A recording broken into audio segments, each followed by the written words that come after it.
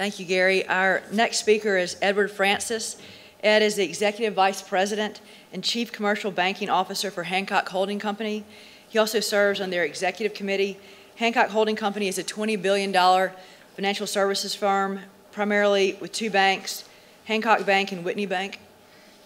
After Hurricane Katrina, Ed served with the Louisiana Department of Economic Development to develop small business emergency loan programs. He's also lobbied in Washington on behalf of the Gulf Coast region on issues facing the region after Katrina. He's an Ole Miss graduate in managerial finance.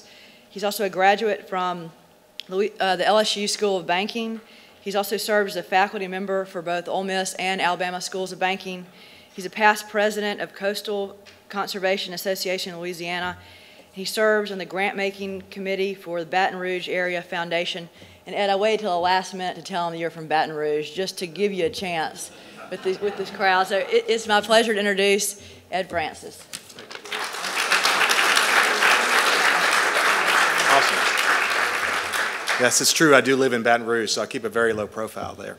It's really an honor to be here with you today, to think back 26 or 27 years ago, to be sitting in your seats, and like Gary was saying, you know, what was I going to do with my life, and to be up here and to have the opportunity to share my experience and the experience of my companies that I've worked with you. It's a great honor. It really is. You know, this university, the dean was talking about this, but I want to tell you this. You have a great opportunity. Ole Miss students stand out. It's not because they're smarter than everybody else.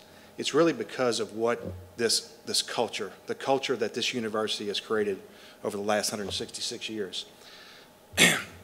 Whoops, let me go back here. I'm going to tell you, when you go out in the job force, you will stand out. You ought to have confidence. The university, through its history, and I can't tell you exactly what it is, but it's culture. And I'm going to talk about this about our companies too, but there's a culture here that really helps you stand out as an individual. I see students come out, and it really is about the relationships. I think it comes from, you know, whether it's the fraternity parties or the sorority parties, or it's the Grove, or it's the tight-knit community of Oxford. There's this family environment here that creates a special kind of person. And I've watched Ole Miss students come out, and I've watched them excel. And so you ought to feel very confident when you come out of this program that you're going to have opportunities. It might not be the star job that you think you're going to get. We all think we're going to get when we graduate. But I promise you, if you have passion about what you do, and you like what you're doing in your career, you will stand out because of the background of what you've learned from this university. So I want to go through a few things. And I'm gonna tell some stories, and I'm gonna try to help you understand kind of what I've been through in my life. But my main objectives here today are really to inspire you to do something great. There's an incredible opportunity in this world today. It's truly global. No matter what you want to do, whether if it's in Oxford, Mississippi, or if it's in Paris, France, or if it's in Hong Kong, there are truly worldly opportunities out there for you. So, like Gary said, it's very important for you to find your passion. Okay. Also, set high expectations. Have a dream for yourself. It'll be amazing what you don't think you can accomplish that you actually can. I'm going to talk a little bit about being a leader and some trials and tribulations that I've gone through, some mistakes that I've made along the way. Also going to talk about change and how you embrace change, and actually how you rise when you have the opportunity through change. And lastly, I'm going to talk about courage and how to overcome fear. So, I want to give you some history about our company. You know, history is, if I could come back and study again, I would love to study history. I don't think it's a predictor of the future, but I think it helps us understand how to deal with the future. And so one of the things I want to take you back and talk about our company and some of the things we've been through and some of the trials and tribulations that the company's been through and things that I've been through personally that hopefully will make your experience, and as you grow, it'll help you in that career. This bank was founded in 1899 in Hancock County, Mississippi. And many of you know where that is. It's still a very rural part of this state. It was founded with $10,000 in capital and $8,000 in first day deposits. What was going on in Hancock County at that time was there was a big lumber trade, there was a wool trade, and there needed to be a bank there in that part of the world. And so many founders of, ironically, the Whitney Bank were the same founders and shareholders of the Hancock Bank. And so we'll talk about that commonality here in a little while. But that bank was founded there in 1899. Our bank prospered in the roaring 20s. And then in October 29th, 1929, the infamous stock market crash happened. in the next couple of years, 162 banks in Mississippi failed. Think about that. 162 banks in Mississippi failed. Here's Hancock Bank. I don't know exactly the size, but I bet you we were probably $5–6 million in total assets at the time. Every bank in Gulfport, Mississippi had failed, the center of commerce for the coast. At that time, the Gulfport business people needed a bank, so they appealed to the Hancock County Bank to open an office in Hancock County, Mississippi. This is 1932. You know what was going on at that point in time. You think about those folks and the shareholders. Are we really going to open a bank during the Great Depression? Well, they did. They moved a bank to Gulfport, Mississippi. Our headquarters today is not very far from this building. In 1939, we changed the name to Hancock Bank. And that building today survived Camille, it survived Katrina, and it's still owned by our company. We built a tower next to it, but that bank today houses some of our associates in it. So we moved the headquarters to Gulfport. Actually, it says 32 there, but it's actually 1939. And so through some of the worst economic times, as Gary was talking about, our bank has prospered. And I'm going to go over that theme today and talk about it a little bit more. During the next 25 years or so,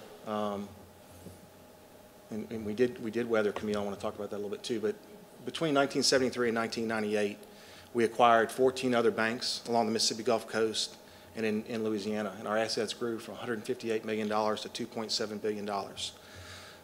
These acquisitions became of opportunities to acquire institutions on the coast, but a lot of them came because of what was happening in the Mississippi and Louisiana and Texas economies in the middle 80s.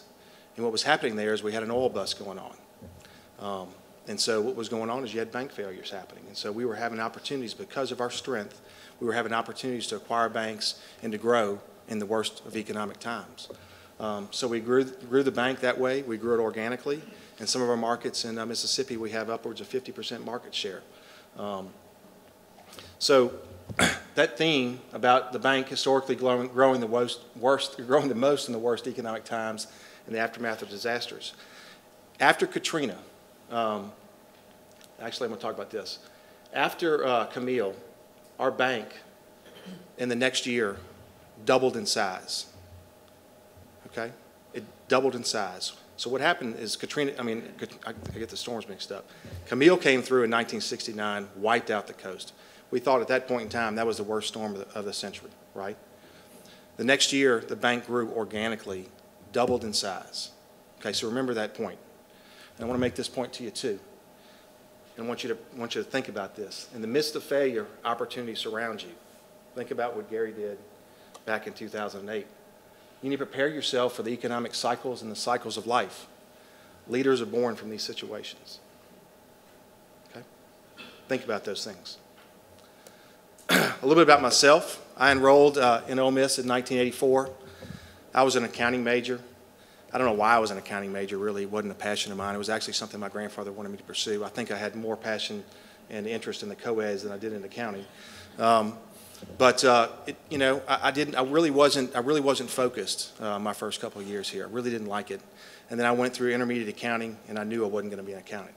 It was not my passion, and it was not my best subject. Let me just say that.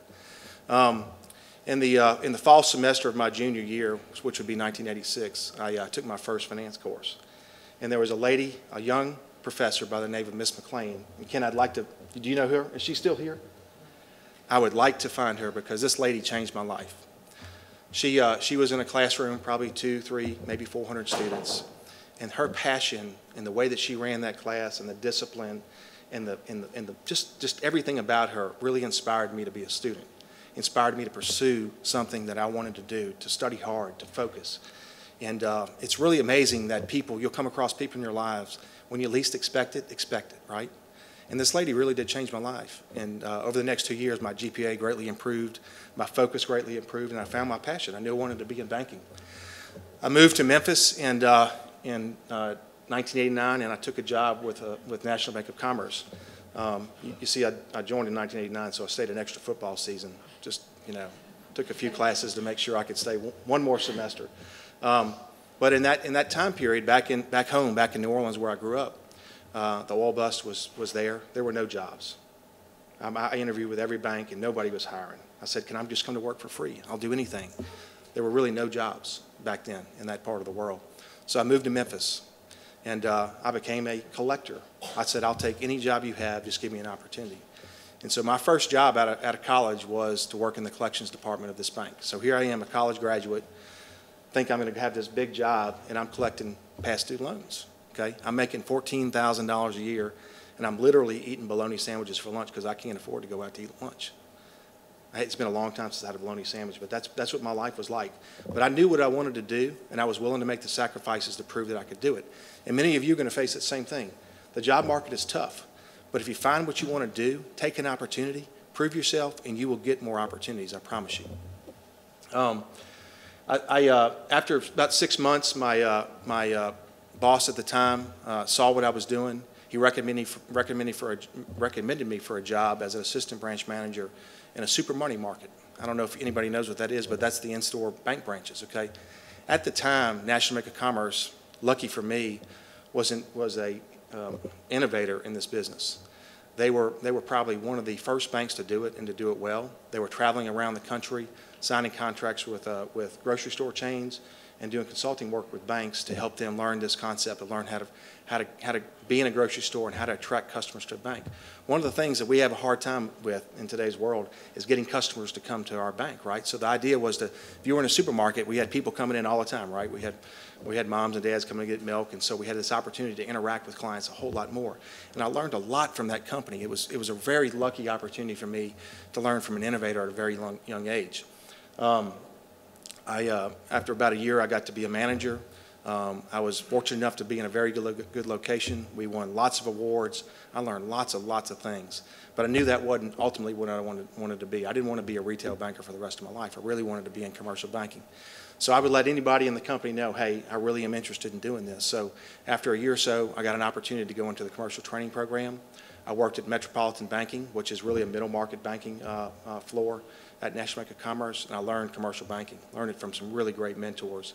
And I worked in basically large industrial clients, and I spent 2 or 3 years there learning that. Had an opportunity in 1993. I was recruited away by First Tennessee Bank. And the reason I went to First Tennessee is because of this guy that recruited me. I said, really, I can learn a lot from this gentleman. And I really did learn a lot from him. He inspired me to be better than I could be. He knew that I had potential, and he saw it in me, and he encouraged me to do it. It's something that I've learned from him that I've passed on to folks that I work with today. You will find mentors in your life, people that really like you, see something in you, and encourage you, and they'll help you spread your wings. And so this is somebody, ironically, that I work with today closely. 25 years later, he owns his own consulting business, and I'm an EVP of a bank. Well, at 30 years old, I'm not sure either one of us really realized it, but I think we both dreamed of it. So it's ironic how you meet people in your world.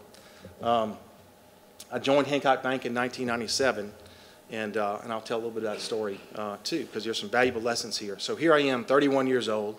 I've worked for 2 really great companies and some really great mentors. So I walk into this bank. At the time, we were probably about $2.5 billion in assets, and I'm a commercial banker.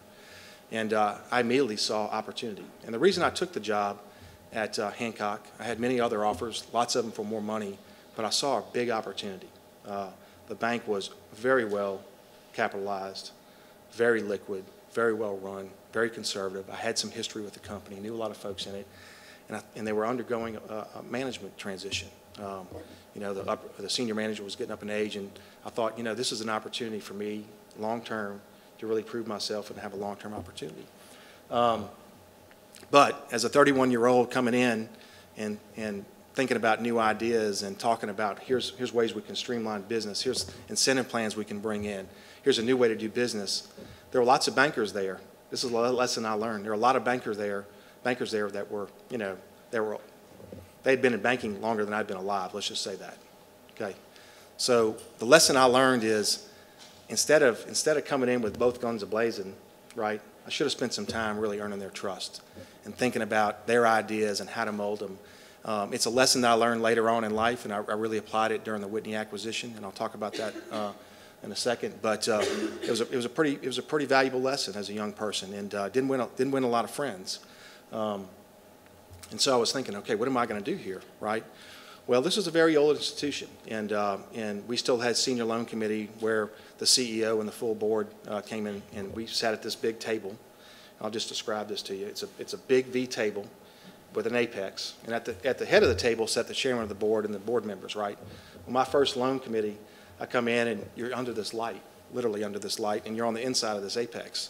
And Leo Seal, if you know who Leo Seal is, he's an icon of the banking world. Just an incredible man that really was an icon in Mississippi banking and in the United States. Big football player from Mississippi State, and so we're there for my first loan presentation. And I said, "Man, is this a loan presentation? Or is this a court martial?" It was an incredibly intimidating experience, and I thought about it. I said, "You know, if I'm intimidated and I've got a commercial banking background, what do other folks in the organization look like? You know, how do they feel about this?" And so I started asking around and inquiring, and I learned that people in our branches were intimidated by the process. And so when somebody came in and said, "Hey, I'd like to talk about a commercial loan," they were like, "Well, we don't really do that business." And I said, "Man, here's a huge opportunity." And so I brought senior management an idea about forming a business banking group, about having a group of folks that could actually go out and support the branches and do the business and support them. And so I brought that to senior management, and I got an opportunity to start a business banking group at Hancock Bank. Okay, so here I am. Now I'm really kind of competing with the old guard because I've got my own group that I formed, right? And so you got this old guard here that's you know, watching what we're doing. So we had a lot of success. We were working with branch folks from Pascagoula all the way to Bay St. Louis, and we were growing the business very well. And I could tell that there wasn't a lot of fans other than the customers and the folks in the branches. And I'm sitting here thinking, okay, this is not going very well, you know. And here's my analogy: if any of you are runners, you know, if you're in a race and the guy in front of you picks up the pace, right? If you want to stay and have a chance to win that race, you got to pick your pace up, right? You got to pick your pace up also. Well, you're going to find people in your career that don't want you to pick up the pace. They're going to be naysayers. They're going to try to hold you back. And the reason why is because you're causing them to run faster. Okay? And I want you to realize this. You're going to recognize this. And so I recognized that this was going on inside the company. And I said, you know, what am I going to do here? I don't have a whole lot of tenure. These guys have been around here 30 years. How am I going to do this, right, and survive? There was a lot of things going on, a lot of folks making up stories, and it was a very tough time for me. We had bought a bank in 1990 in Baton Rouge, Louisiana, and over that 10-year period, the bank hadn't really done very well. It was littered with the skeletons of lots of executives that went over there, but didn't have a whole lot of success. And being from Louisiana, I said, well, maybe that's my opportunity. Maybe I ought to ask senior management if I can go over to Baton Rouge and see if I can have an opportunity to run that market. So in 1990, I asked for the opportunity to go to Baton Rouge so that we can put the innovation in, that we can do the things that we wanted to do to see if we can grow that market. And we did very well. And I'm proud to say that over the next 7 or 8 years, leading up to the Whitney acquisition, actually it's about 10 years, leading up to the Whitney acquisition, that market had become 40% of our total bank assets. It was the largest loan portfolio inside the bank. It aided a lot in the growth of our company, the strong capital position we had, and really the strong stock price that we had that really served us well over time. And I didn't do that on my own. Let me tell you, that was because we had a great team. But it was also because we saw an opportunity, and we had the courage, and we did something with it. And so I want to intertwine those things into you. That opportunity impacted my career, and it catapulted my career. A few years later, about 4 years later, I received responsibility to run commercial banking for the holding company. And so that went very well, and it really was the single decision in my career that gave me the opportunity to shine. And so in August 29, 2005, the world changed.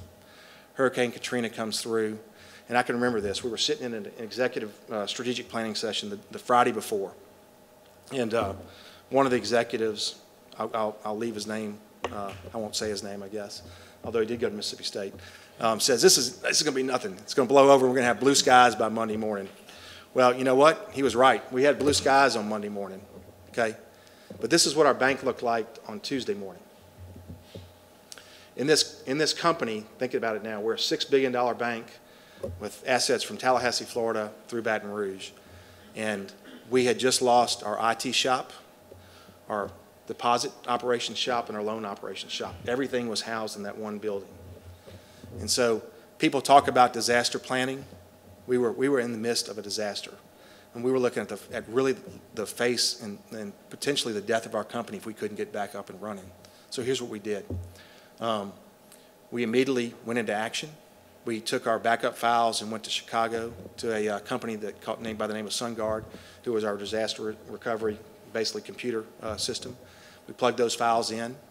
We worked with our friends at Trustmark. I think there's some Trustmark folks here. We called them up and said, hey, we need some proof machines. They sent a bunch of proof machines down. We started running proof machines in an old building that didn't receive any damage.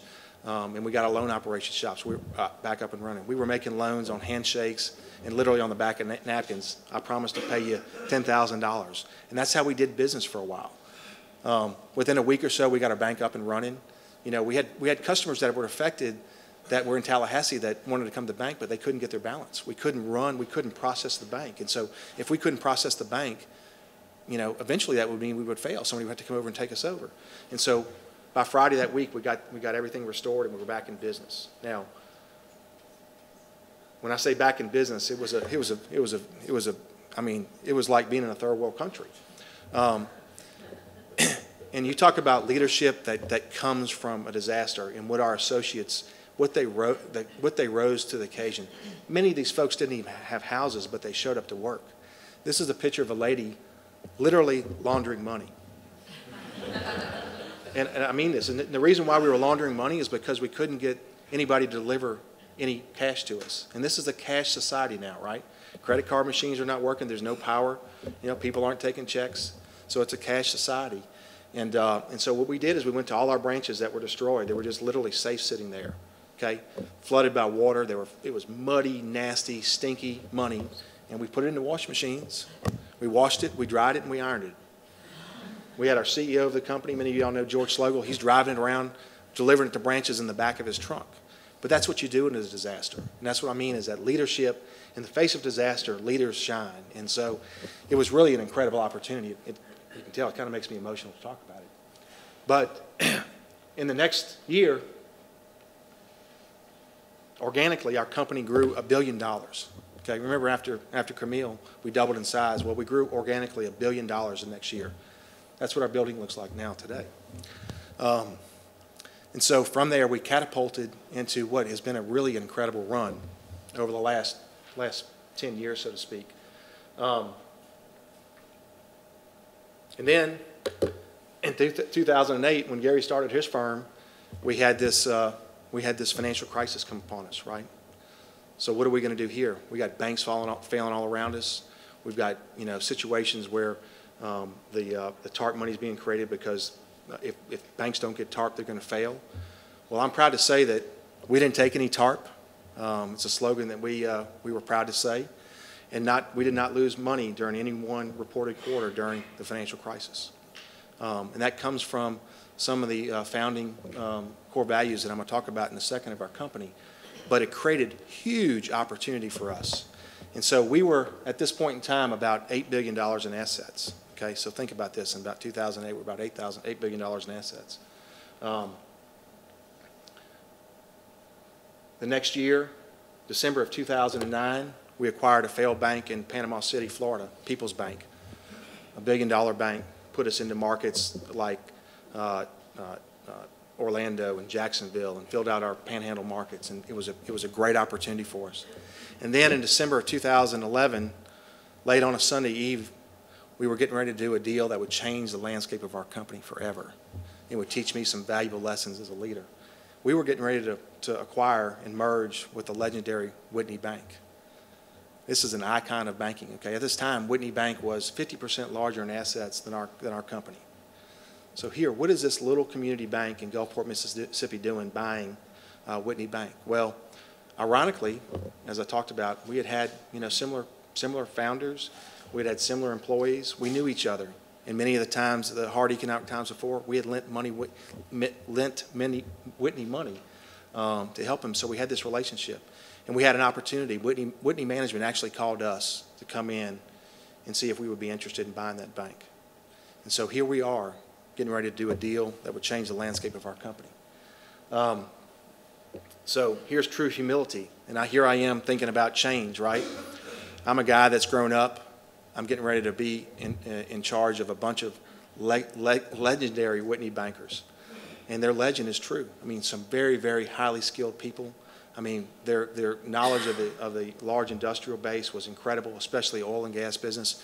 And what is it going to mean for me? You know, in acquisitions, what I will tell you, if you're ever in an acquisition, a lot of times people inwardly focus and they think, okay, what is this going to mean for me, right? Well, that was no different. You know, was I going to keep my job? What was going to happen? You know, was I going to be able to stay on the management committee?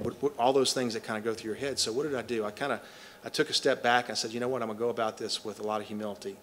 I'm going to learn to know those guys. I'm going to learn to help get their trust, to earn their trust.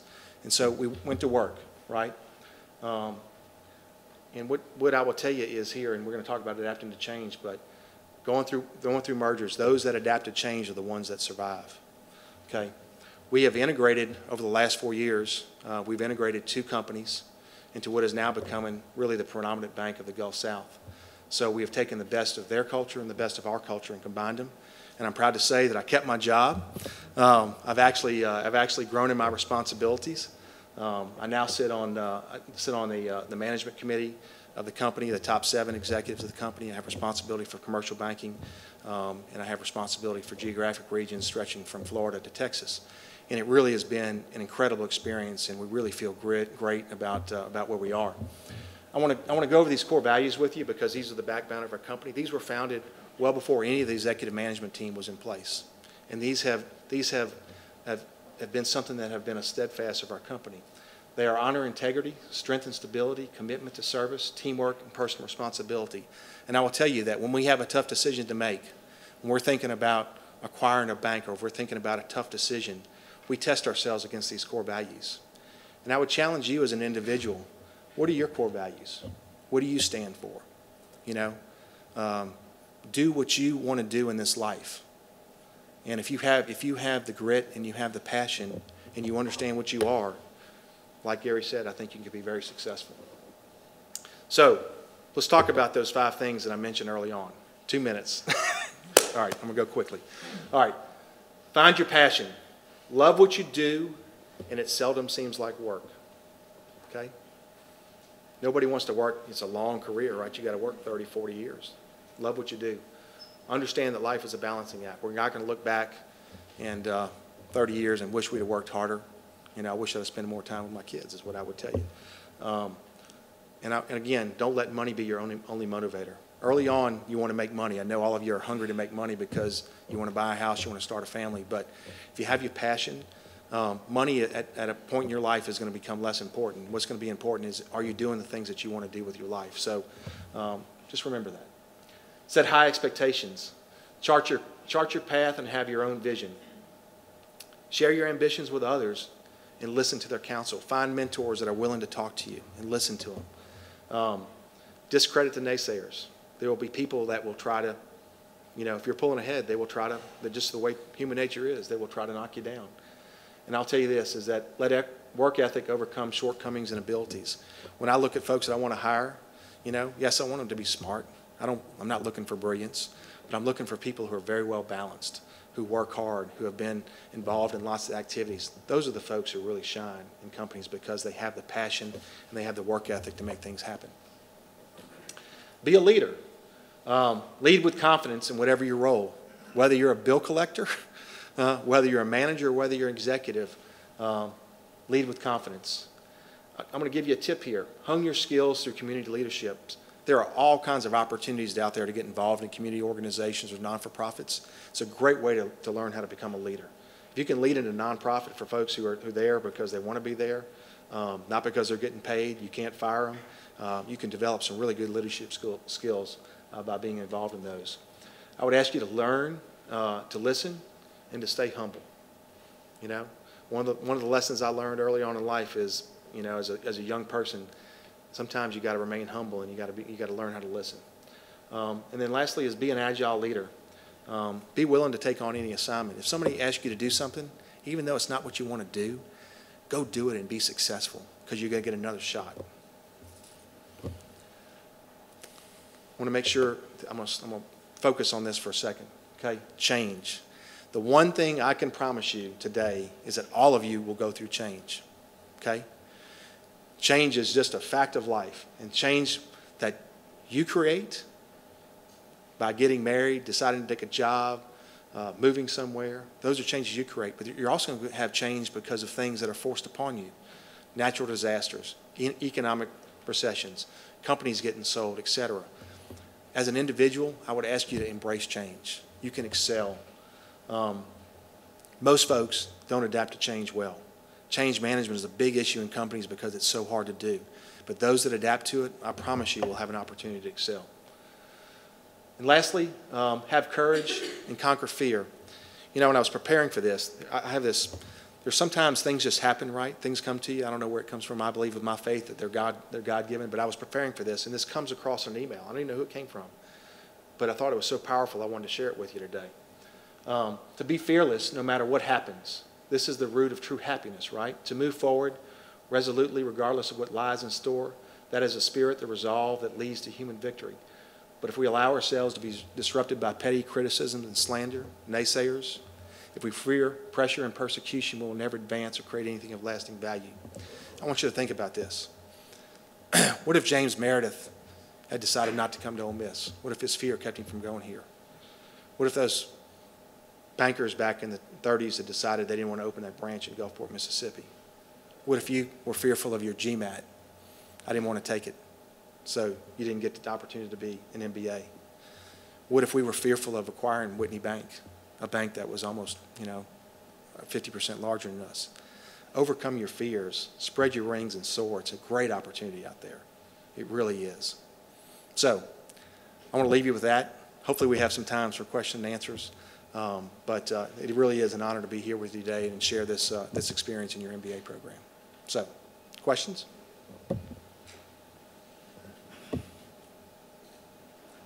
I'm gonna walk over and get some water like that. Hey, Gary. Appreciate you showing me up with the PowerPoint. Another key to success is surround yourself with people who are a lot smarter than you are. So I have a similar question that I was asked as well. Just from the industry as a whole, obviously there's been a lot of consolidation. So two things we're seeing, so I'm curious as to what the plans are for your bank. And I know you probably have to disclaim a lot of things since we cover you on research.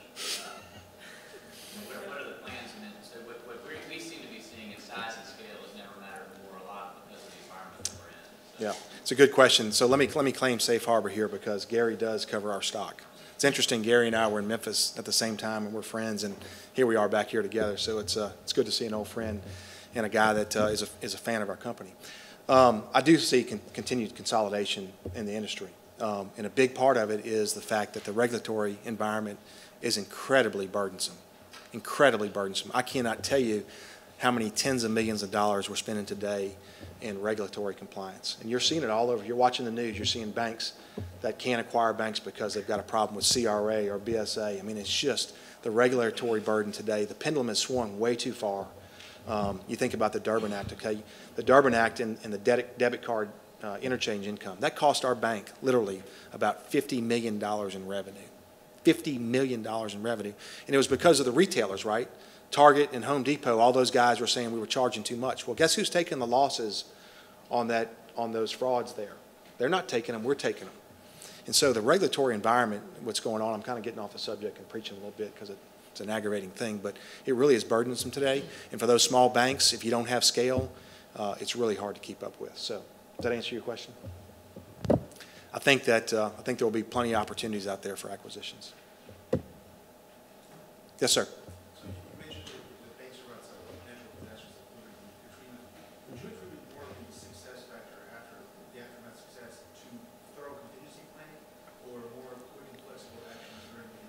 Well, that's a good question. So the question was, would you contribute our success after Camille and Katrina to being nimble, so to speak? And what was the other part of the question? Our thorough disaster planning. Well, let me say this first, disaster planning. We had a disaster plan, no doubt about it. It was tested, but it really, it never had been tested like we went through. Oh yeah, we're going to have a problem, but we went through the motions and tested it. But we know natural disasters now. In fact, many companies calling us for expertise to help them in the disaster planning. But I will tell you, that helped us get the company back up and running, having a plan. But what really helped us is the fact that we were nimble. We went to action quickly to help our customers, right? We were reaching out to them. We were running ads in the paper to say, hey, if you need to contact your banker. We were running ads in the Houston paper, in Dallas paper, Atlanta, you know, Destin. There were a lot of there were people spread everywhere. So we're running ads and say, look, here are our bankers. Here are their cell numbers. If you need anything, come help us, you know. We had customers coming to us that were actively engaged in cleanup, and they needed money, so we were funding money, you know, literally making deals on the back of envelopes. I'm not kidding. And so I think our nimbleness and our ability to go into action and that culture of our company being there for our customers was what helped us through those times and helped us to really grow organically there. Great question. Thank you. Yes, sir. So you said that y'all were making deals on the back of envelopes, things like that. Another Katrina hit the coast the next 10, 15 years. With all the regulatory stuff that happened in 2008, how would y'all go about making those loans like that? I think we do the same thing. Same thing? I think we do this. I mean, I think that you have to help your customers. And, you know, I think the regulatory environment is the, you know, what they're trying to do is help us help those smaller customers. And so I think we would do the same thing. We would go into action, and not that we would ignore compliance, but we'd do whatever it took to help our customers and to make commerce happen again in our local economies. So. Yes, sir. Has there been any attempt nationally to acquire Hancock? I know, like, Hibernia in Louisiana was acquired from Capital One. Yep. A while back. Well, let me tell you this. We've been independent since 1899, and we have no plans to sell our company. The way to be an independent is having a very, very good, strong stock price. And so we've always aspired to be in the top quartile of our peer companies. We measure ourselves each quarter based on the top 20% or 25% of companies in the United States. And we look at that every year. And so our desire is to be in the top 25. You get acquired primarily because of weakness, and we don't plan to be in a position of weakness, or you get acquired because it makes sense in a situation like the Whitney and the Hancock situation. But no, that's not something we look to or look forward to. Okay. Thank you very much.